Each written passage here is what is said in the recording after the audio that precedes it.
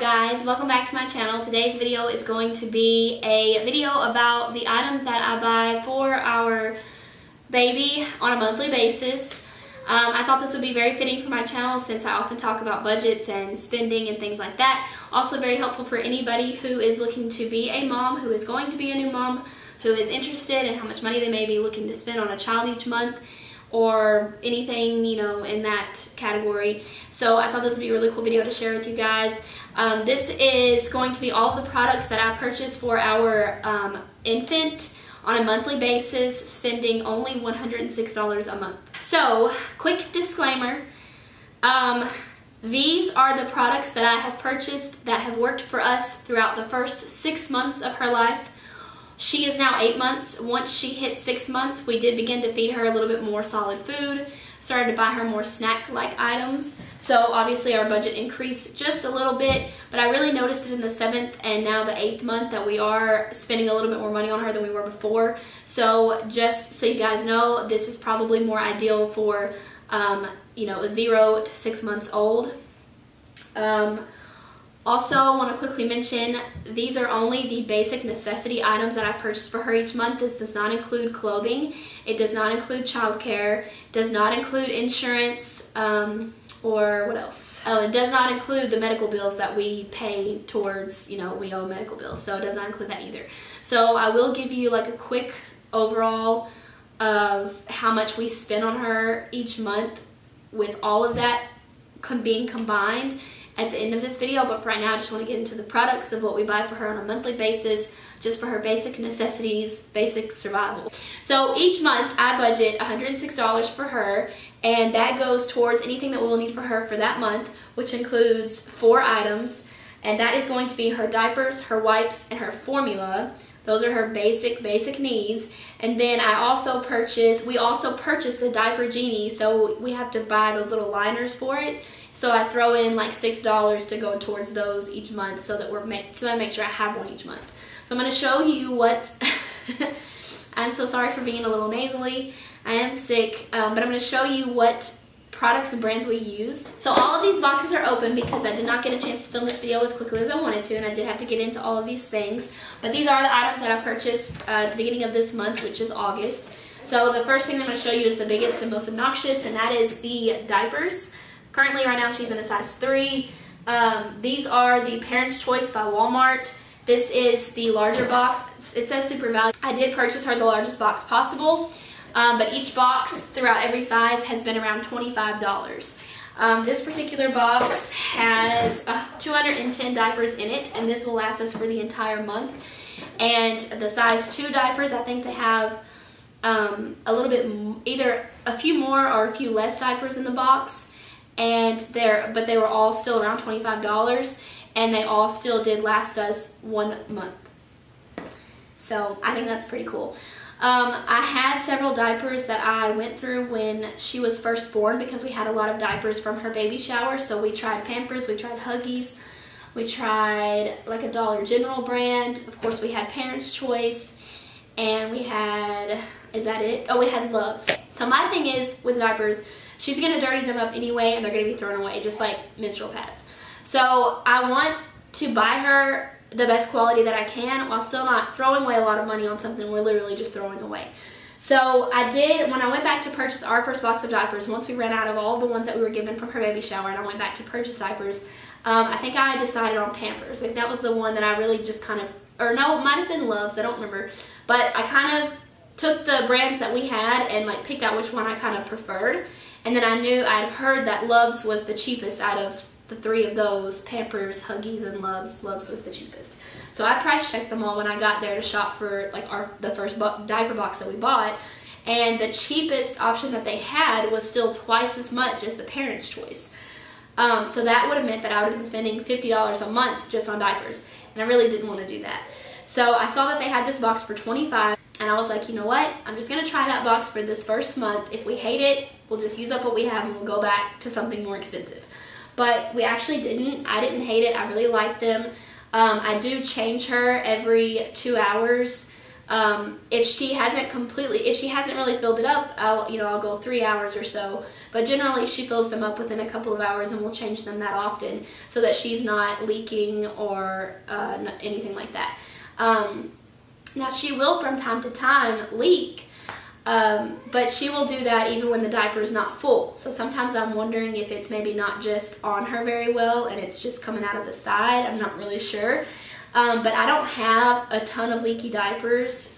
We were actually able to keep her pretty clean when she was an infant. As far as, clothing changes and stuff, we didn't have a lot of that all the time. So I really don't think that they were a hindrance as far as leaks or anything like that. They did keep her dry at night. There have been times that we have not changed her all night long. And when we wake up in the morning, sometimes she'll be wet and sometimes she won't. But she'll also have like a really full, heavy diaper. So it would be obvious as to why she would be wet. I wouldn't think that would have anything to do with brand. I would think that would have more to do with the fact that we hadn't changed her all night. But we do wake up and change her throughout the night. She was waking up about twice a night. Now she wakes up about once a night. So we will change her when we're up with her.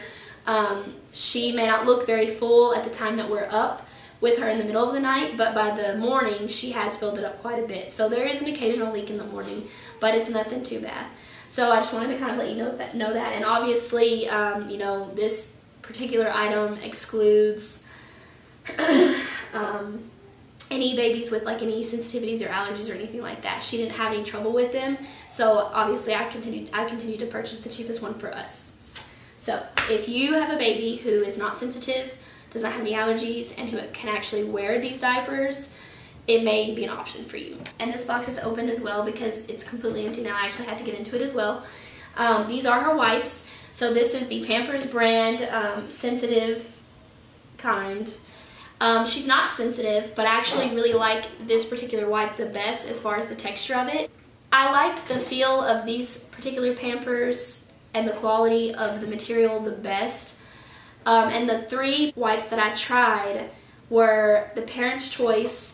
This one, we were given several of these at the baby shower.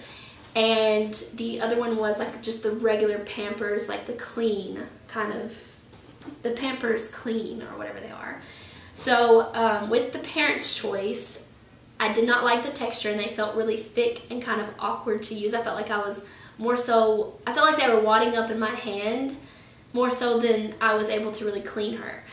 And then with the other Pampers, which was the Pampers Clean, they felt like they stretched out as I was wiping and cleaning. Like they would just stretch out and thin out, and I didn't like that either. These actually felt kind of thick and strong, and they have like a smooth surface. So I felt like these just clean her the best, and I feel like they're just the easiest for me to use. So that is why I've gone with this brand.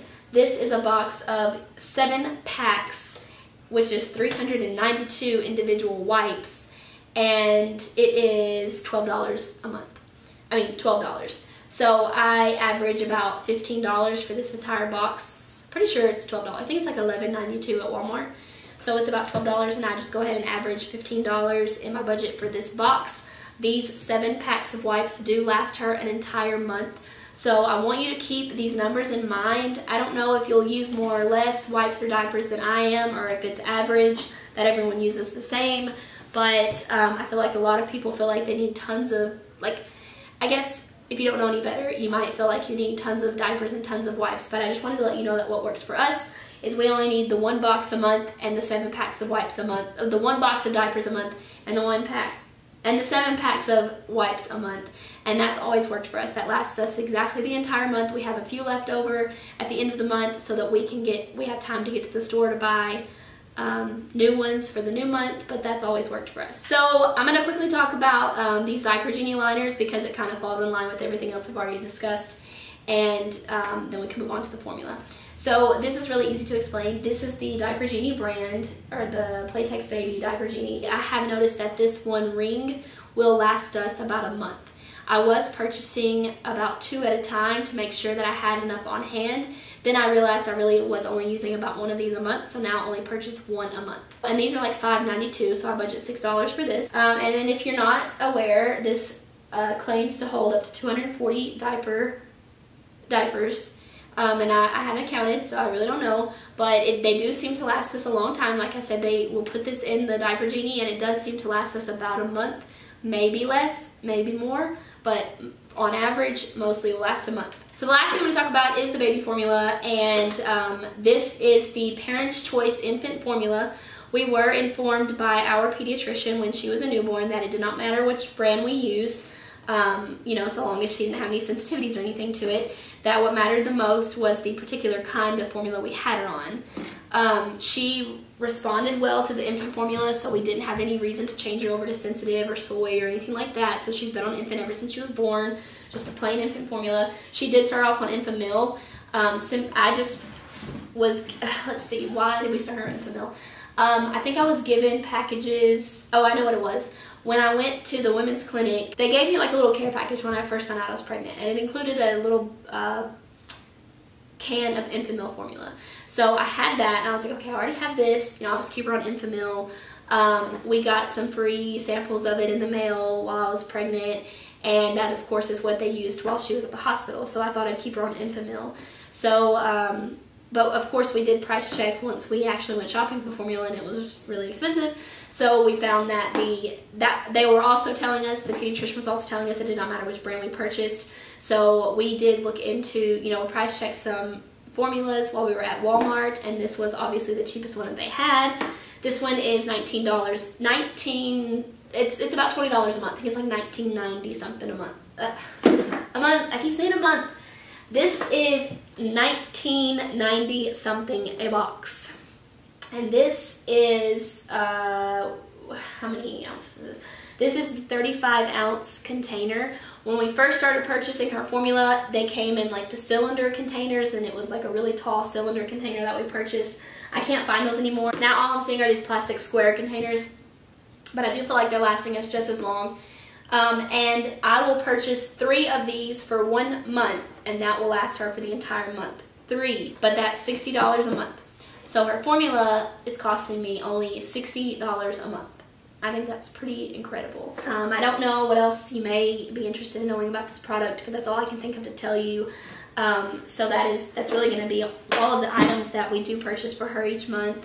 In addition to those items, which is $106 a month, we do spend $360 on daycare. I have added her onto my health insurance, and that has made my health insurance go up about $200 a month. And then our medical bills for the hospital stay that I had with her is $200 a month as well. So overall, we're obviously spending a lot more than the $106, but I did want to share with you what we are purchasing for her on a monthly basis. And then just to let you know, I do not actually factor clothes into her monthly budget. That is more so not budgeted very well at all. I usually just buy for her whenever I feel like she needs something, or I like to shop for her when I shop for myself. So anytime I'm out shopping for myself, I'll just go and look at the baby stuff and see if there's anything that I can find for her. And I've been able to keep her in clothes without any trouble. I probably spend more money than I should, but I don't feel like with the method that I've used of kind of just buying piece by piece that she's doing without. So anyways, I don't want to ramble too much about that. That's going to complete this video. I did just want to share with you those items that we purchase each month for her, so that maybe that will be helpful for you, and maybe help you to find some things that you can purchase for your little one that will help to be more affordable for you each month. That's going to complete this video. Please leave me comments below if you have any questions or suggestions. I guess thank you so much for watching, and I'll see you in the next video. Bye.